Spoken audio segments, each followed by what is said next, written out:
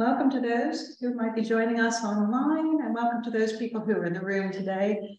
It's my great pleasure to be welcoming people to the virtual IAS as well as to the in-person IAS today for what I'm sure is going to prove to be a really exciting and interesting seminar. And I don't know if we can call it a book launch exactly, but a book talk around our IAS visiting fellow Melanie O'Brien's new volume, which you can see if you've just tuned in on screen.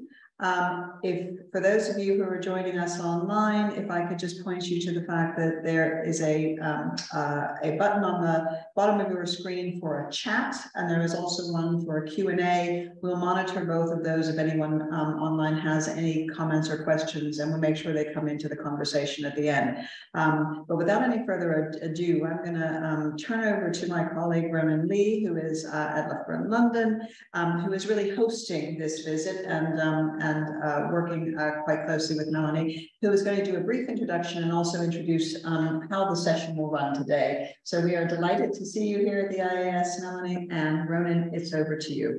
Fantastic. Well, good afternoon, everyone. Welcome. For those that are joining us online, we're obviously located in International House, the home of the Institute for Advanced Studies here at Loughborough University. Wonderful that Mel is here today. The order of play will be that I'll introduce Mel in a moment, and she'll present her book. We'll make sure that there's plenty of opportunity for questions. In terms of ensuring that there's opportunities for early career people, we'll take questions in order of reverse seniority, I think would be a sensible approach, so the professors can wait till the end. I'm absolutely delighted that Loughborough University and the Institute for Advanced Studies has a chance to hear from Dr. Melanie O'Brien, a world-leading scholar of genocide, human rights and law. Dr. O'Brien is an Associate Professor of International Law at the University of Western Australia in Perth. She's the President of the International Association of Genocide Scholars, and today she's a fellow of the Institute for Advanced Studies. Mel's work on forced marriage has been cited by the International Criminal Court, and she appeared before the ICC as an expert consultant, very important to add. Dr. O'Brien is the author of Criminalising Peacekeepers, Modernising National Approaches to Sexual Exploitation and Abuse. And the book we'll hear about today, From Discrimination to Death, Genocide Process through a Human Rights Lens, was recently published by Routledge. This book studied the processes of genocide through the human rights violations that occur during genocide. Dr. O'Brien uses individual testimonies and in-depth multi-country field research from the Armenian Genocide, the Holocaust and the Cambodian Genocide. The book demonstrates that a pattern of specific escalating human rights abuses takes place throughout genocide. It offers an analysis of all of these particular human rights and how they are and how they are violated throughout the genocide process. And Dr. O'Brien outlines how genocide and regimes of human rights law correlate. Dr. O'Brien applies the pattern of rights violations to the Rohingya Genocide, revealing that this pattern could have been used to prevent the violence against the Rohingya community. Dr. O'Brien obviously advocates for a greater role for human rights oversight bodies in genocide prevention, and it's my absolute delight to ask Dr. O'Brien to present her book to us today. Thank you so much to everyone. I really appreciate the welcome from the Institute of Advanced Studies, the wonderful warm welcome that I've had, and also really appreciate the opportunity to be a visiting fellow here at Loughborough Uni for the time that I'm here in the UK.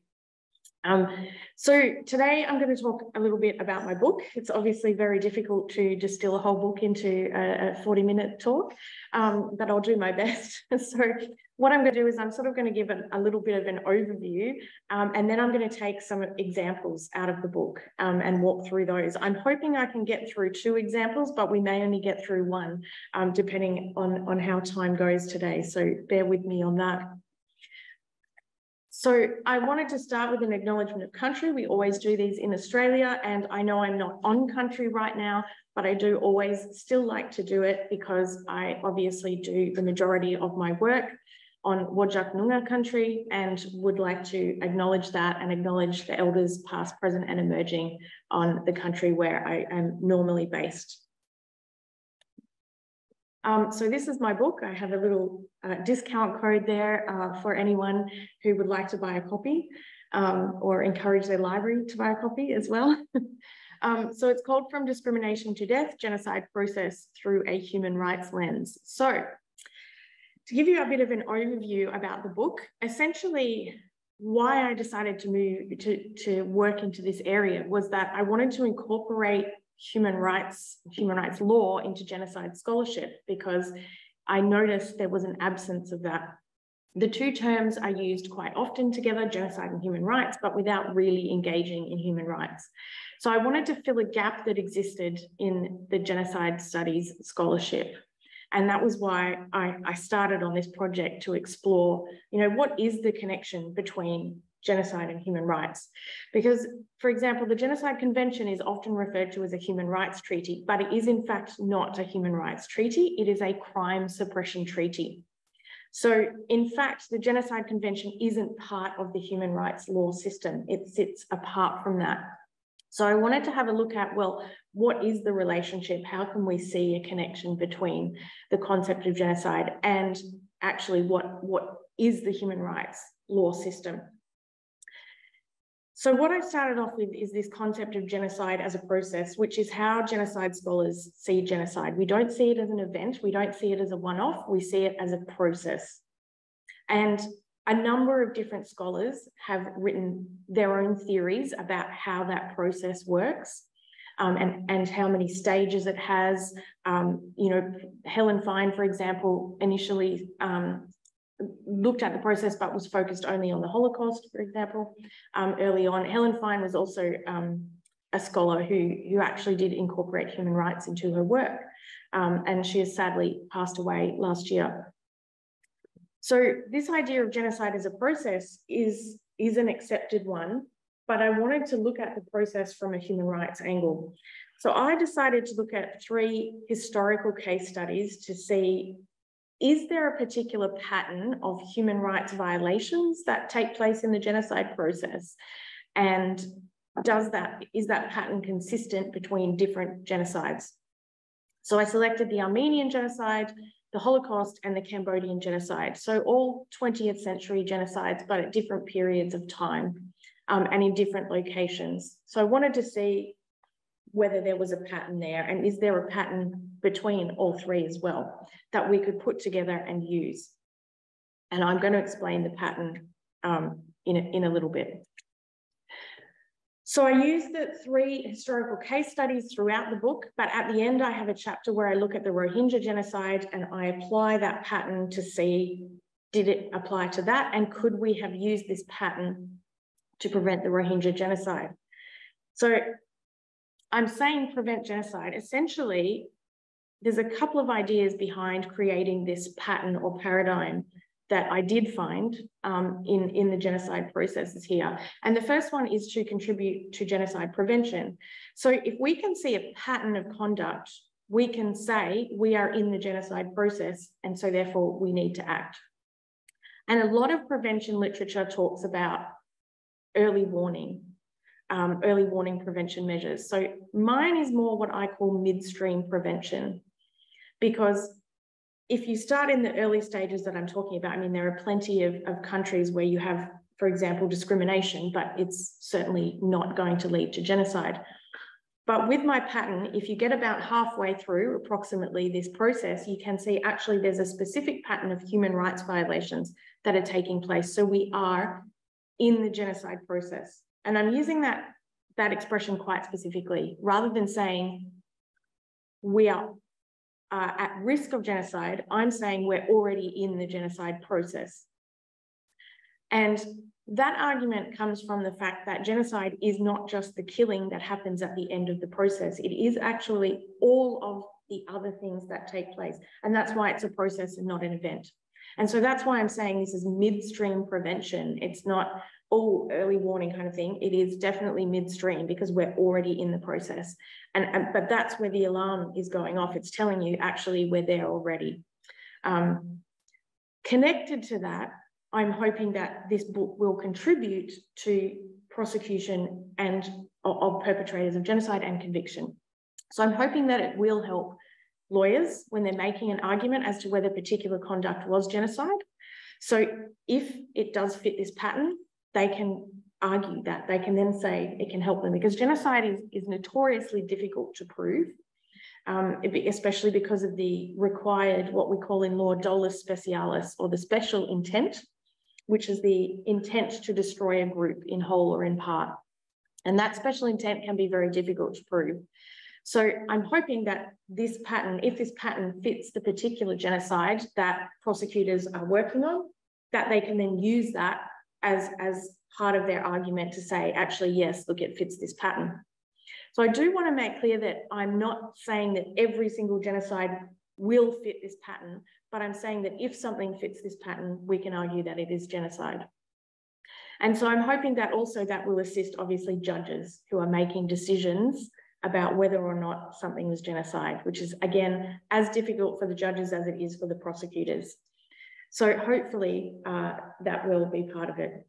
So I've got a lot of photos in my presentation today, and unless otherwise indicated, they're all photos that I have taken in my field work in different places. The photos on the screen now are photos at the end of 2019, my last pre-COVID work trip. I was in the Rohingya refugee camps in Bangladesh. And so these were taken there. So I mentioned a pattern, and obviously this is the key part of my book. So I just wanted to show you what is the pattern that I'm talking about. I've divided it into 5 parts because essentially I think those are the grouping components of the genocide process. And I think that once we get to part 2, the end of part 2, we can essentially really see that we're in the genocide process, but particularly once we're in part 3 as well. So we don't need to get to part 4, where we're looking at things like torture and killing before we know that genocide is taking place. And the reason that I'm arguing this is because you actually can't get to the end of the process without all of those stages beforehand. So perpetrators of genocide have to go through all of these initial stages in order to essentially create an atmosphere of acceptance for the killing of the targeted group. And they can't do that without all of these previous steps. So those are part of the process. My book is structured that each chapter looks at a right or a group of rights and talks about what are the parameters of that right or those rights. And it then looks at each of the case studies to see how were those rights violated in that particular genocide. At the end of the chapter, I also talk about where does this conduct fit into genocide crimes. So this is again my argument that genocide isn't just killing, and that when prosecutors are prosecuting genocide, obviously they will prosecute the killing part of it, but they can also prosecute this other conduct as well. So often much of it falls into the causing serious or bodily or mental harm, but some of them fit within other categories of genocide crimes. So this is the pattern that I found. I'm not going to go through all of them in depth because that would take a really long time, but just an overview, and then we're going to have a look at a couple of them in depth. So I started with freedom from discrimination, which I consider to be an umbrella right that all of the other ones fall under. And I don't want to say that this is a step-by-step process, in terms of you have discrimination and then you have violation of freedom of expression and opinion, and then you have violation of rights to education. So these do overlap. It's more an approximate temporal order. And for example, obviously we have discrimination is committed throughout the entire genocide process. So it starts with that, but that also goes all the way through. So we start with discrimination, where the targeted group is obviously discriminated against through many different ways, and actually all of the other rights that you see there are violated through discrimination as well. Freedom of expression and opinion is a really interesting one, and I'm not going to talk about that today, but I do another talk on that, and because it was one of the most interesting ones. I will just tell you that it was the one different right. So when I'm looking at the violations of human rights, I'm talking about the rights of the targeted group, of the victims. But freedom of expression and opinion actually also violates the rights of the majority group, which is very interesting because it's focused on propaganda, it's focused on control of the media, and so therefore it is controlling freedom of expression and opinion of the entire population. And that is actually really, really essential in the process, because it's about changing the opinions of the majority people so that they see the targeted group as an enemy group that needs to be ultimately annihilated. Right to education and cultural rights. This is where the targeted group is essentially excluded from education, tertiary, primary, secondary education, and also their cultural rights are taken away. I look at another chapter at religion in particular because it is a particular focus of culture. It is a very obvious manifestation of culture, and so is often targeted by genocide perpetrators, even if the target group is not targeted as a religious group. So it's quite an important step in the process. And it is connected to cultural rights. So like other cultural rights are things like, you know, for example, in the Holocaust, Jews were banned from going to the cinema. So there's all sorts of things that seem really small, but if you can imagine what it would be like in your daily life, that someone said, well, you can't go to the cinema and you can't shop in a particular shop. So it's something that really changes the way that the target group is able to live their life. Employment, fair trial, association, and public service rights. So these are quite connected as well, you know, particularly employment and public service. Often the target group is banned from having jobs in the public service in the country as a starting point. And then further on, their own ability to work in different professions is affected as well. Fair trial rights, this is about essentially how the target group ends up being treated within the legal system and their access to the law, which becomes curtailed and then can be quite extreme in the way they're treated in the legal system. Religion, I've already mentioned. The rights of family and privacy and child rights are connected, but I've separated them because child rights are very specific. There's a specific convention on the rights of the child. And although these have an overlap, because obviously children have a right to family, there are also specific child rights that I look at in the book. So for example, the right to play, the right to rest, play and leisure, which I found to be a really interesting one, which of course is very much taken away from children during the genocide process. So that's part two. And essentially, you know, this is, once we've seen these types of things happening, we could actually take action to prevent genocide and prevent it escalating to the next sections, which is where we start to see a much more physical manifestation of the violence on the bodies of the people in the targeted group. So in part three, I look at freedom of movement, right to liberty and security of person, and freedom from slavery. So this is where people are restricted from moving around places where they live, and even obviously to the extent of then being put in places like ghettos or camps, so they can't move anywhere. This is also where we see forced labour and slavery coming into play. So that is, you know, significant connections here. We're then leading to issues on the right to health and the right to adequate standard of living. I'm going to talk more about the right to adequate standard of living today. That's what I'm going to focus on because it's an interesting one and it's a little bit different, and I think people don't necessarily know that much about it, but the adequate standard of living includes food, clothing and housing. So I'm going to talk about housing today, and I hope clothing if we have enough time, but we'll see. So the right to health is obviously violated at this point because people are in conditions where their health is at risk, but also often they no longer really necessarily have access to healthcare, medicines and that kind of thing. We then progress into the extreme ends of where we start to see behaviour like torture taking place, and of course the killings that are such an integral part of destroying a group. Now, my part 5 is quite a different one, and I've said refugee rights, but actually in the book I call it the refugee stage. I'm not talking about the rights in the Refugee Convention, but I'm just talking about how refugees in general experience human rights when they are a refugee.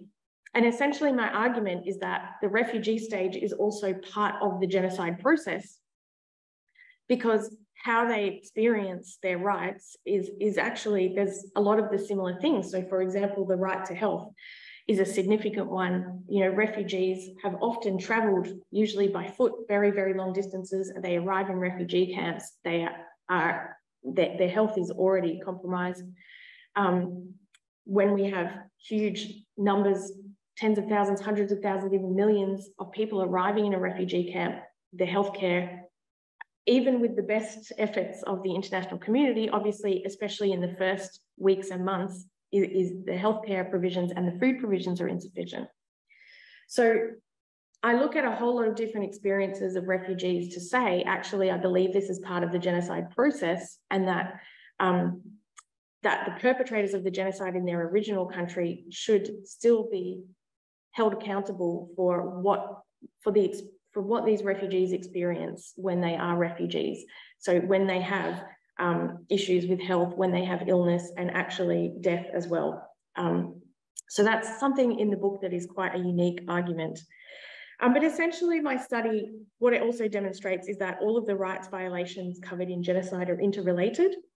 So without first discriminating, without taking away freedom of expression, cultural rights, education, and so on, ultimately a genocidal regime cannot carry out the physical destruction of the group.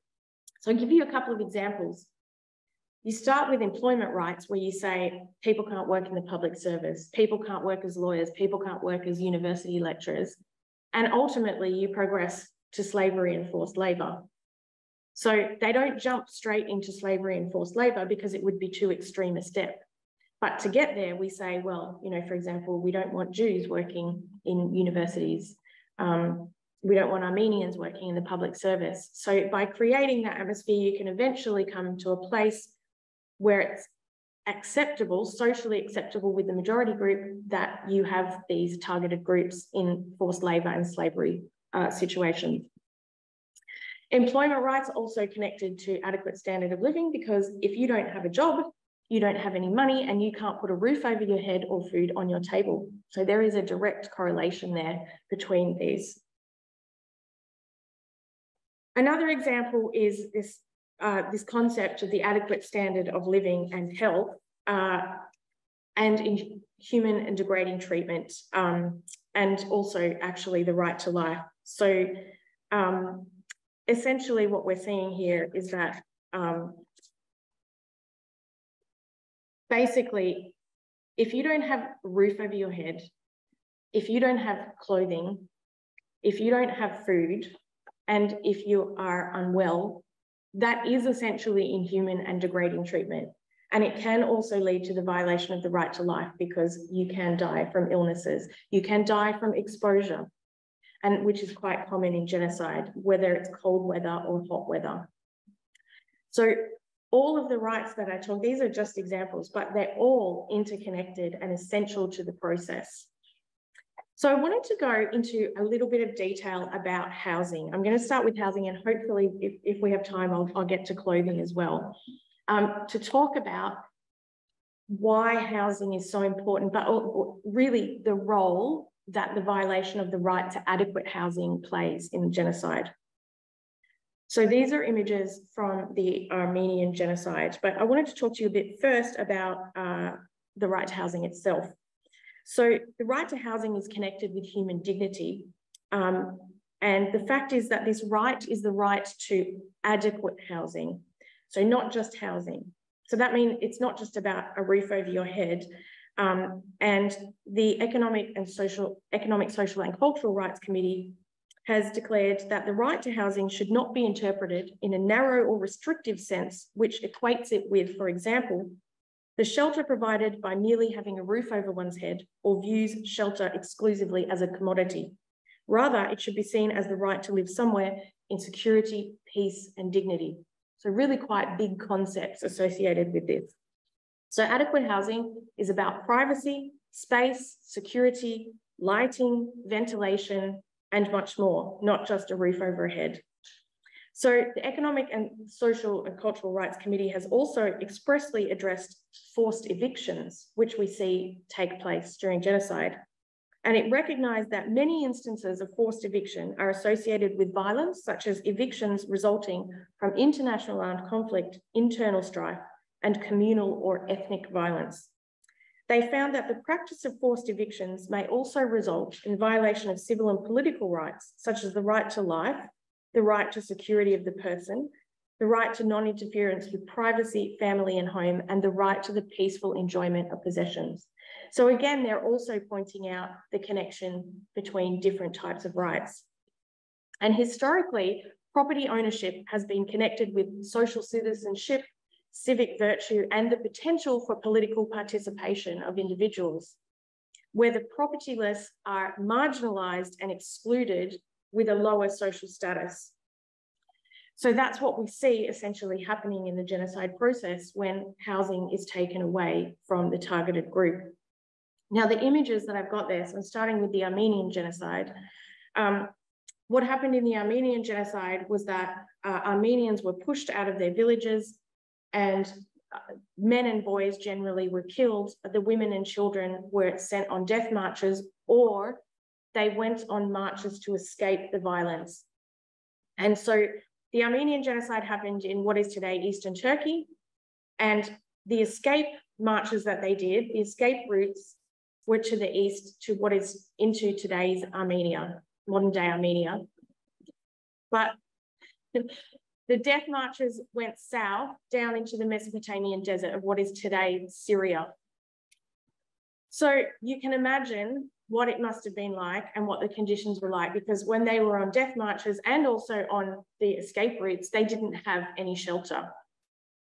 And the images that you can see here, most of them come from the camps. And so they were put in camps, concentration camps in the desert, and they were lucky if they had tents. So in these images, one image you can see tents, but in another one, you can just see people lying on the ground in the desert. So no shelter, or even barely any shelter in the Mesopotamian desert. You can imagine how hot that was and the exposure that they had. There's no evidence of any sanitation facilities provided in the camps. And German diplomat Wilhelm Litten remarked that the Meskene camp, when he saw it in February 1916, had no latrines, and there was a broad belt of human excrement and refuse around the town and the campsite, and described the stench of excrement as unbearable. So cleanliness, when you were living like this, was impossible. Guards would also throw blankets, beds, and clothing into the mud in the rainy season, so everything would get dirty on purpose. Yeranuhi Simonian described the evacuation and his subsequent time in Karlik camp as including being deprived of water and soap for months. Now, these camps were not small camps. They held thousands of people. For example, Bab camp held over 100,000 people. So they were living in conditions where essentially maybe they had a tent or maybe not, but they had nothing else. They had no running water, they had no access to clean clothing, and no shelter. So it's no surprise, of course, that thousands of people died in these conditions. So we're talking about adequate housing under this adequate standard of living, but actually what it can result in is actually the deaths of many people to not have adequate housing. And I talk about sanitation with this as well, because it's quite connected with this idea of adequate housing, but also the right to health. The Holocaust has a lot of different and very interesting examples when we're talking about housing. So to start with, I'll start with the ghettos, which was the first place where Jews were moved, although I do want to say they had restrictions in their lives before they moved to the ghettos. But in terms of thinking about housing, so in the ghettos, Jews were crowded into dilapidated apartments, and they would have multiple families living in one apartment. There was obviously no room for comfort and no room for privacy. So there we think about the right to privacy. So for example, in the Łódź ghetto in September 1941, 144,000 people were living in only 25,000 rooms. And the sanitation infrastructure that they had was unable to cope with such an excessive number of people in a small space. So garbage and human waste accumulated in communal receptacles that they had inside and also in courtyards of the buildings, and it just overflowed and went uncollected. In the Łódź ghetto, there were over 31,000 apartments, but only 294 of those had inside toilets, and only 613 had running water.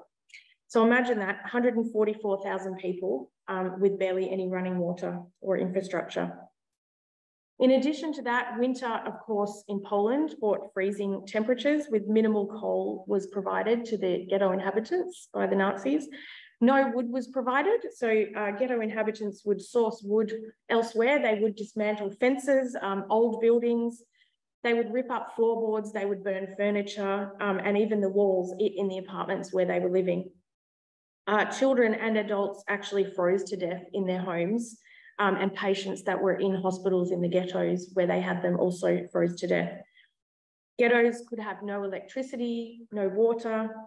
In the Łódź ghetto in January 1941, 1,218 people died, and most of those were from starvation and cold. Conversely, though, heat was also an issue. In June 1944, when the Łódź ghetto was liquidated, survivor Eva Lubitsky and her family went into hiding in 2 attics in the ghetto, and so they were trying to avoid being deported to the camps. The attics had no furniture, as you can imagine. They were attics, so they used clothing as bedding and cushions. And Eva recalls the unbearable heat in the attics. And she said the space became a kind of oven and water was insufficient. So they would sneak out at night and they would empty the waste bucket that they had, and they would fill another bucket with water so that they had some water. But every time they did that, they risked getting caught.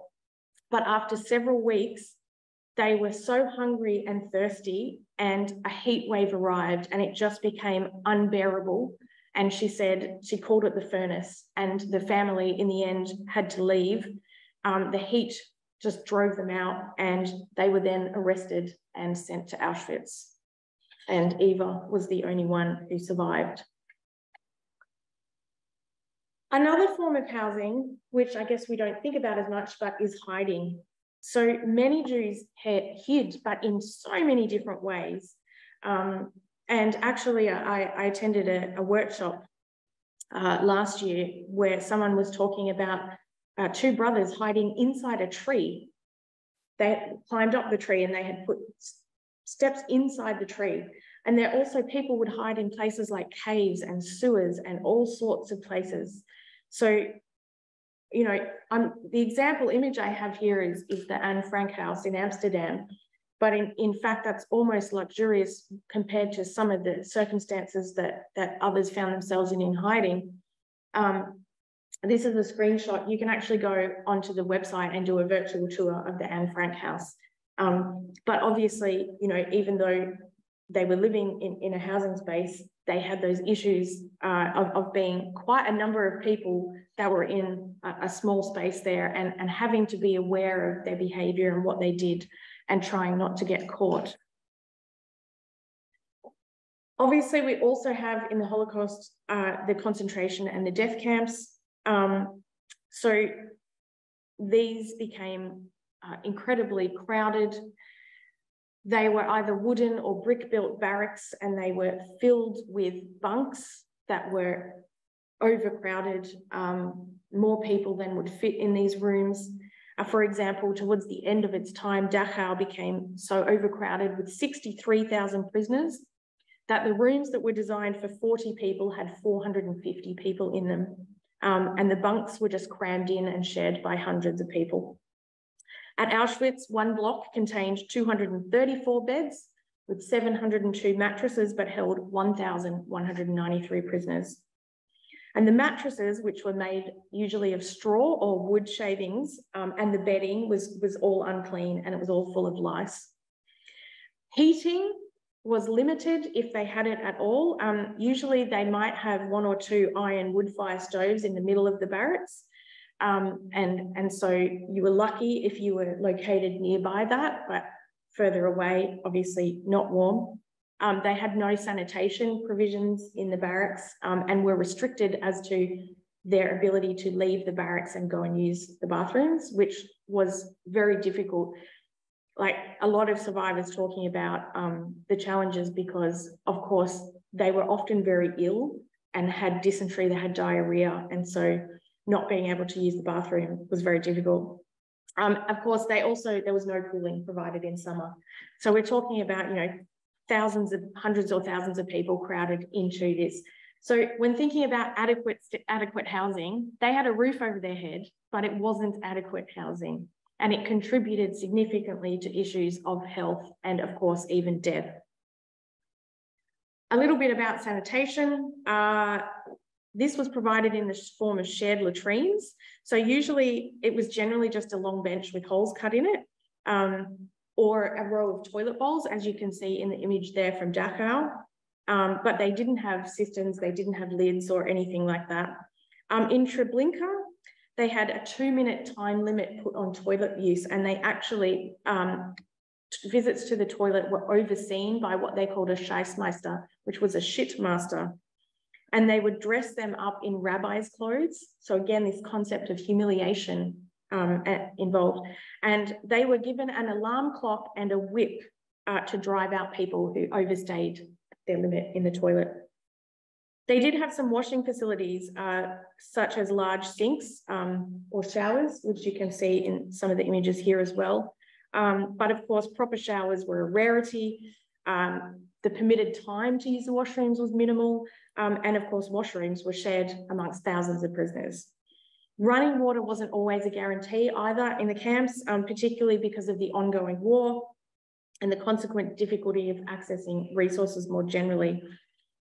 In some cases, the camps had actually been established for quite some time before proper sanitation facilities were installed. So in the meantime, thousands of detainees were left using things like wells and field latrines. The consequence of this, of course, was that vermin such as lice and rats were rampant in the camps, which of course then led to many of the diseases like typhus, typhoid, dysentery, and so on in the camps. This is Cambodia. So in Cambodia, people were made to live a communal and rural life in shared living quarters, with the exception of the couples who were forcibly married by the Khmer Rouge regime. And they were permitted regularly to live alone together in a house, not all the time, but they were given times when they were put together in a house. Roland Sam, who was 14 years old in 1975, she recalls sleeping in one location with other children on the ground with no roof, wall or bed. In another, she said they slept with no walls. They did have a roof, but they slept on rice hay with stinky, stained and threadbare rice seed bags for blankets. And she actually said a doghouse was better than where we were staying. She said rats were nibbling her toenails and someone later stole her rice bag blanket, so she had nothing at all. Sanitation was also problematic due to the lack of food and nutrition, because essentially the Khmer Rouge starved their own people. They made them, the forced labour was, a lot of the forced labour was growing rice, but they didn't actually allow the people to eat it. So because of this, many people suffered from diarrhea, but they were of course too afraid to ask for a reprieve from work because they would be punished if that happened. And so they would soil themselves while working. Conditions in the prisons when people were put into prisons were specifically aimed at deprivation. So they would put people together. So you can see in the images in the top right corner, this is where people would be forced to lie down. So there would be a whole row of these chains where they would lock their ankles into, and they would have to lie down in those. So you can see on the left side, there's a painting that depicts what it was like with everyone chained to this same thing. So they were chained together, they had to sleep on the floor, they were rarely given food, no water, and obviously shackled together at night. No sanitation. They had a single pot maybe available to everyone in the hut, sorry. So obviously you can imagine the condition of the hut that they were living in. So this is a painting by Van Nat, who was a survivor, and there were a few artists that survived and painted what they had experienced and seen. The Van Nat painting here that you can see of the shower, the prisoners getting a shower, they did say that maybe that happened once or twice a week, if you were lucky, but more like once every few months. This is the refugee stage. So this is why I also think that this is part of it. So these are photographs taken in the refugee camps in Bangladesh. And you can see the conditions that they're living in. They're living in tarpaulin and bamboo huts. They have streams of waste running right behind where they're living. And the toilet facilities can be quite mediocre. In the older parts of the camps that are more established, they do have better conditions, but that has taken years to establish. I did even actually use a flushing toilet in one, but once you start getting to the more recently established camps, the conditions are not good. But one of the main problems that we've seen in the past probably 3 years or so is fires have been ripping through these camps. And because it's just tarpaulin and bamboo, once a fire starts, it just takes out thousands of their shelters. And their shelters simply have a dirt floor, and they have a raised wooden platform as a bed, and they have maybe a plastic chair, and that's about it. That's their whole shelter, essentially. So you can see then that they don't have adequate housing as refugees. So that's partly why I'm arguing it's part of the process. I'm just going to check my time and see how I'm doing. 10, 15. All right, yeah. So I'm going to go through clothing, but I'll do it. I'll see if we can get through it. Clothing, I think, is really interesting. So the right to adequate clothing is connected to other rights, including the right to life, because without adequate clothing, people can die from exposure to cold or heat temperatures. Removal of clothing, though, is also considered a form of cruel, inhuman, or degrading treatment or punishment. So, for example, when victims are forced to strip, particularly in public, such coercive denials of the right to adequate clothing are actually radically disempowering and degrading. Clothing is also connected to the right to non-discrimination. So when people wear clothing which is culturally distinctive or a visual representation of their religious, political, or other cultural affiliation, and the wearer is then targeted or discriminated against for their identity as represented by their clothing. So clothing or lack thereof can be used to stereotype and dehumanize a vulnerable minority group. And obviously on the slide there, I've given you one of the most extreme examples of that, where people's clothing is obviously marked by a yellow star to identify them as Jewish. So the impact of denial of clothing or denial of adequate clothing is aggravated for any person in a situation of deprivation of liberty, because they have diminished control over their body and actions, which many people in the genocide process do. And for anyone who is out without adequate housing, it's also quite bad, because obviously they're already exposed to the weather. So with the example of the Holocaust, now I've done these in a slightly different order for a particular reason, which you'll see momentarily. So normally I go historically and I talk about Armenia first, but Armenia and clothing is a very different example to the other two. So I talk about the Holocaust and Cambodia together. the images that I've used are, I'm sure, really recognizable to you, and it's probably one of the most recognizable pieces of clothing in the world, which is the so-called striped pajamas that some prisoners were made to wear in camps during the Holocaust. I do want to make clear that not all camp prisoners wore these. In some camps, prisoners were brought in, and so when Jews arrived in the camps, or other prisoners arrived in the camps, all their clothing was taken away from them and put into storage. But then they were just given any kind of clothes that were available. So, I mean, there are ridiculous stories of people wearing evening dresses in the camps because that's the one item of clothing they were given, you know, an evening dress with a beautiful big bow. And people were forced to wear clothing that didn't fit them. So something that was too small, or pants that were enormous. So, for example, one survivor said that a belt was one of the most sought after items because as you lost weight, you could continue to hold your pants up with the belt as your pants no longer fit you anymore. Or if you were given a giant pair of pants to begin with, the belt would hold them on. Because of course, everybody needed to have some clothing and hang on to that. Underwear is something that I guess we probably don't think of all the time, even though we put it on every day. Prisoners' underwear was rarely changed if they had any at all, which they may not have. So usually only about once every few weeks. Facilities or water to wash clothing with was either minimal or just non-existent. So they never got to clean their clothes. One survivor noted camp conditions meant that prisoners' clothes became torn, dirty, louse-infested, often stained with excrement and urine, smelly and repugnant. So imagine being stuck wearing that all the time and you could never clean it. And of course, again, I connect this with the right to health because this led to people being quite unwell and, you know, lice and the spread of diseases and this kinds of thing.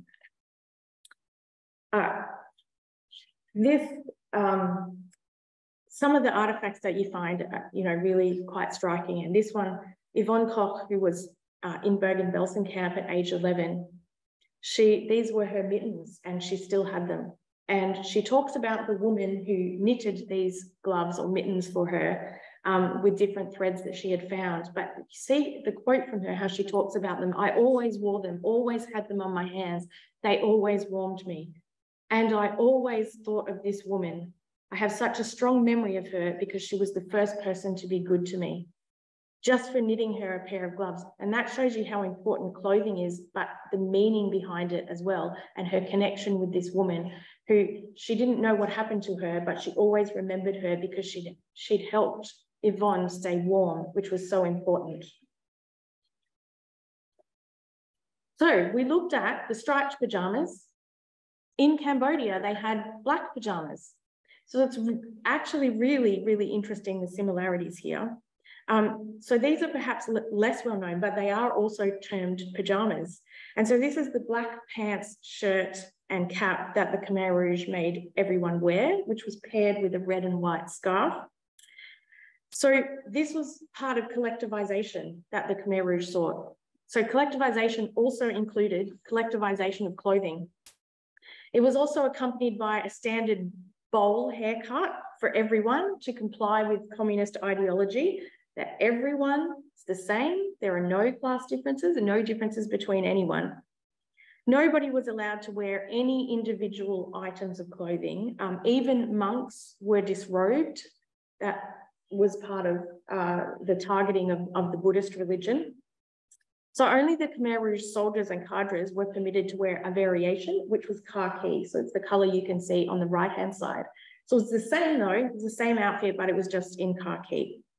Ruin Sam recalls being forced to wear blood-stained clothes of one of her friends who had been taken away and obviously assumed to be killed. And so the clothing that she was left with was that of her friends. The image that I've got there on the left-hand side of the screen is textiles, so clothing, bags, hats from the Khmer Rouge time that are being preserved in the Tuol Sleng Museum in Phnom Penh. So if you're ever there, it's really interesting. And I understand that they have recently opened an exhibition about the textiles because it's taken them a lot of work to preserve them. So the boxes there, you can see they have little holes on them.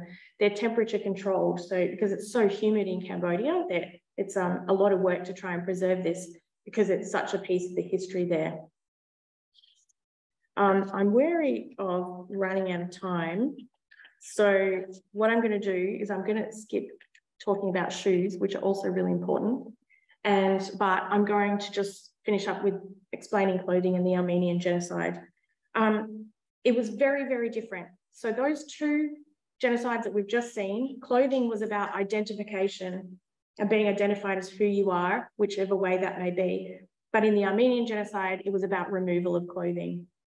So they would come into the villages, they would often strip people just in public, in the street, in the initial days. And then when it escalated, they would also do that before they would torture and or kill people. The women and the children who were walked on the death marches were stripped, sometimes to nothing, sometimes they were, in bare minimal kind of underwear. But essentially, they ended up, and when they were in the camps, they just had no access to clothing. They had access to nothing. Any clothing that they did have became quite filthy and it became infested with fleas. They could only get clean clothing if they were able to bribe the guards. But of course, where did they get money from to do that? So it is really quite, clothing is still relevant, but in a very, very different way to the other genocides, which I found quite interesting. So obviously this contributed to the exposure that they experienced in the extreme heat in the desert, and obviously the death of a lot of them. So basically, human rights violations, I find, are an essential part of the genocide process. The violations that I've mentioned of the right to adequate standard of living, so housing and clothing, they amount to the genocide crime of deliberately inflicting conditions of life calculated to bring about its physical destruction, as well as causing serious bodily or mental harm. But they may also amount to contribute to killing, because obviously leading to exposure, people get ill and they die. So all of these violations of the right to adequate standard of living contribute to a violation of the right to health, increasing the likelihood of death, which is therefore violating the right to life, or sometimes resulting in lifelong injuries or illness that survivors carry with them throughout their whole life.